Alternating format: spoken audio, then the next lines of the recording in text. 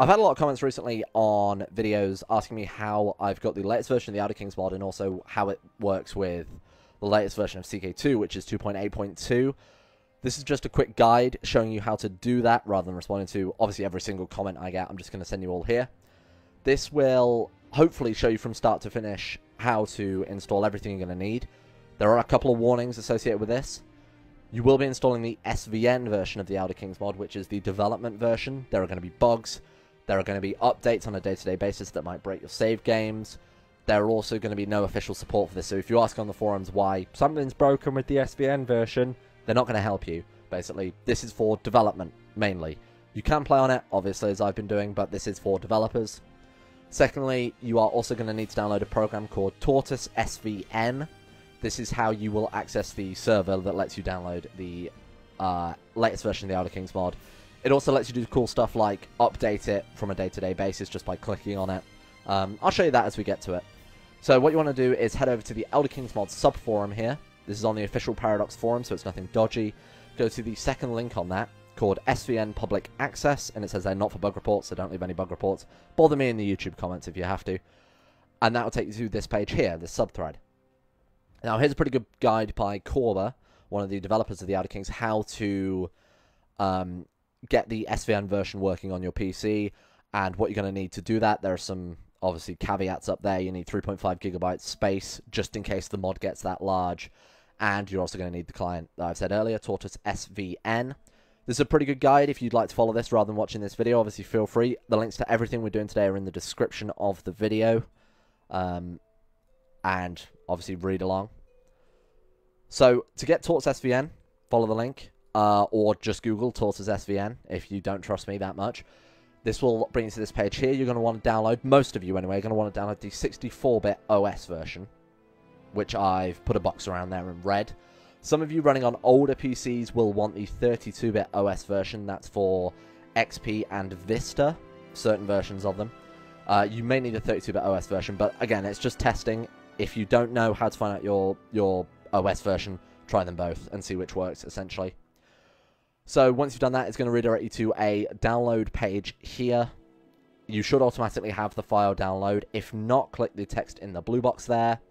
And then if you're on Firefox, you will need to manually save the file with the red box. If you're on Chrome, it should start automatically.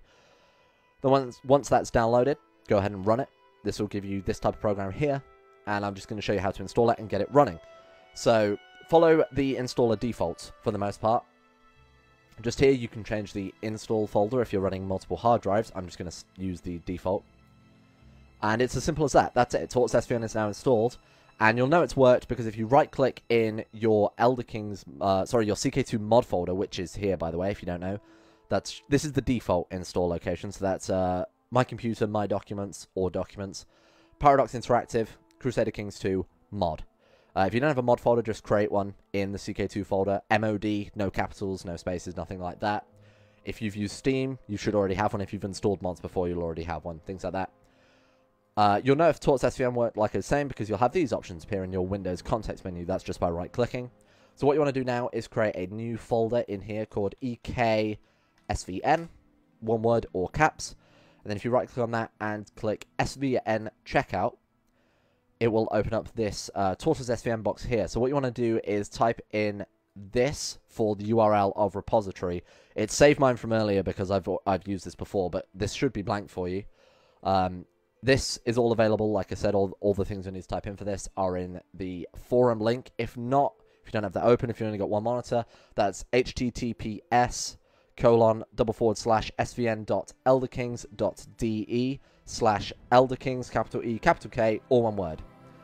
The checkout directory, this is where the folder is going to save to, should be in Paradox Interactive CK2 mod, EKSVN. Don't type this in exact unless your name is also Sam, otherwise it won't work. Once you've done that, click OK, and it should start downloading the mod. As you can see here, it will download it from the master server. It can take quite a long time because it's quite a sizable mod. I believe it's around 800 megabytes or so at its current standing.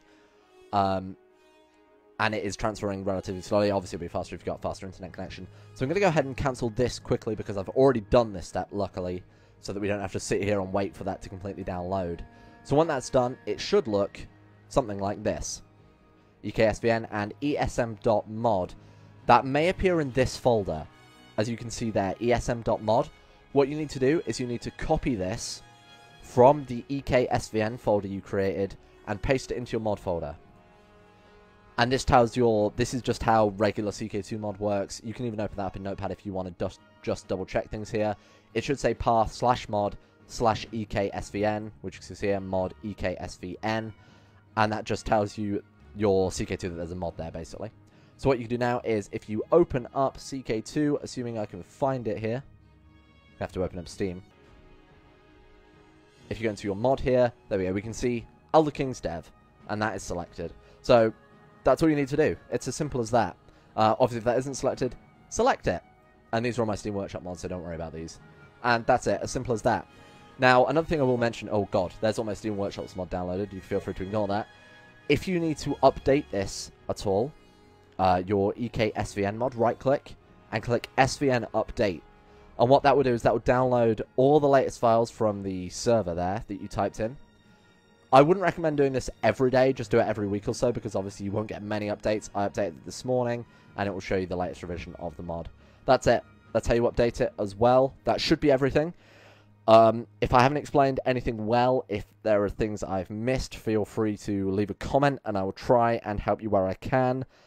Yeah, I think that's everything. Alright, sweet. Good luck, basically, because it can be pretty complicated if you've not done anything like this before, so, yeah. Good work.